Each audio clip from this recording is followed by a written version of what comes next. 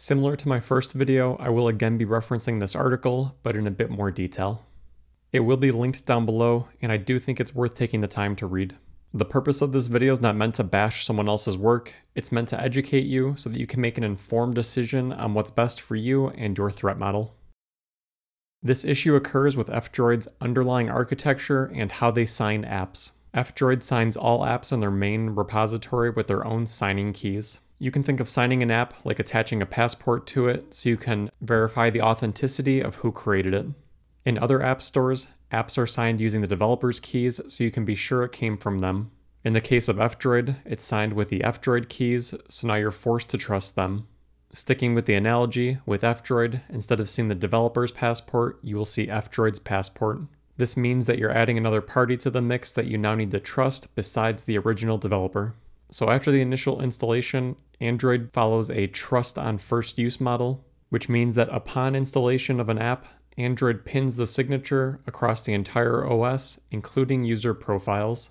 Pinning a signature means that the OS only trusts that initial signature for the app, and all future updates must use that same signature that was pinned by the OS. This helps prevent a scenario where the source you download updates from gets compromised, and a malicious actor signs the app with a new key after they compiled it with a backdoor.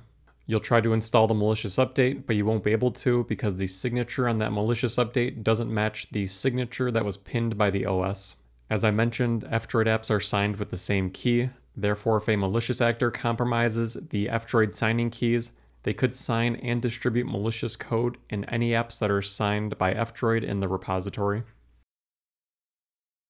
So part of F-Droid's inclusion policy, which is the policy that governs what an app needs to have to be included in the repository, is that an app must be free of any proprietary libraries or ad services, which I can admit does sound great in theory. The problem with this is that means that a developer must make specific changes to their app so that it does comply with the F-Droid policies. This means that some developers may need to maintain a separate version of their app specifically for the F-Droid repository. This can lead to the F-Droid repository lagging behind the actual current version of an app while the developer updates this additional version they need to maintain. In addition, the F-Droid build process is only partially automated because the signing keys that F-Droid uses are on an air-gapped machine, meaning that this machine is not connected to any sort of network. This in turn forces a human to have to manually trigger the signing process. Again, this sounds great in theory when you hear they use an air-gapped machine to sign their apps, but this system is only in place because F-Droid is signing apps with their own keys and not developer keys. This system is air-gapped because it's a single point of failure, and if that is compromised, it could lead to cascading security issues. If you're up for an educational read, this GitHub issue has some reasons why Signal isn't on F-Droid. The comments by Moxie0 are particularly interesting. He's one of the co-founders of the Signal Foundation. I first remember hearing about him from using his tool SSL strip back in the day, but I digress. So back to the main topic. All of these caveats lead to F-Droid having slower updates compared to traditional distribution systems. Some main reasons for having updates are new features, bug fixes, and most important of all, security updates. Having lagging updates means that you're exposed to security vulnerabilities for longer periods of time, which as you can imagine is not ideal. F-Droid allows for multiple app repositories to exist within the same app, which violates the Android security model. The OS expects you to trust an app repository as a single source of apps. F-Droid by design violates this. So besides the previous issues mentioned, you're also trusting F-Droid not to mess this up.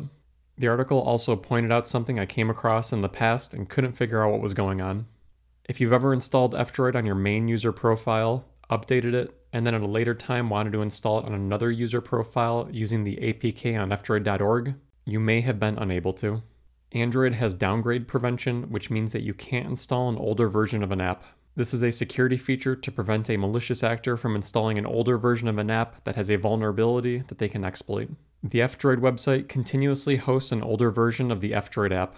According to this forum post, this is for stability reasons, so they don't push new users onto the newest version of the app. As of the time of this recording, the F-Droid website has version 1.14, but the latest version is 1.15.2. In the past, I've heard you need to be careful downloading apps from third-party sources because they're usually not as up-to-date as the main source, but this is the first time I've come across a group who purposely distributes an old version of their app I don't really have much more to say about this, it's just bad practice. In a future video, I'm going to be demoing an alternate method to using a third-party app store such as F-Droid or Droidify to keep your open source apps up to date. Once that's available, I'll pin that on the screen now, and I will link that down below as well. At the very least, I think it's important you have as much information as possible so that you can make an informed decision on what's best for you.